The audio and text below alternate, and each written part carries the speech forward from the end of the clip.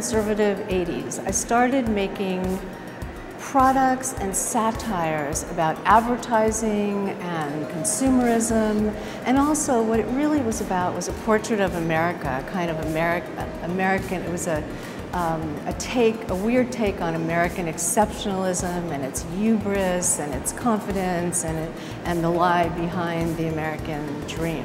So this particular group of products is from an installation I did at the New Museum in New York in 1989, where I had all these products for protest, and I created a fake company called Freedom of Expression Products, Inc.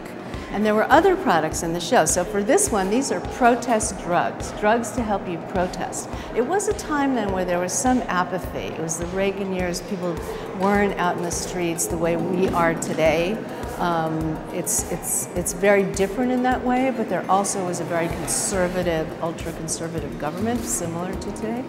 So freedom of expression products, these are protest drugs, a Fen mouthwash, which says guaranteed to make you say the most awful things. And then protest pills, take one and demonstrate, and it's all very cheery, you know, take one and demonstrate. And then anti-apathy ointment, clinically proven to promote activism. And that's something we really need today, right? That would be really good.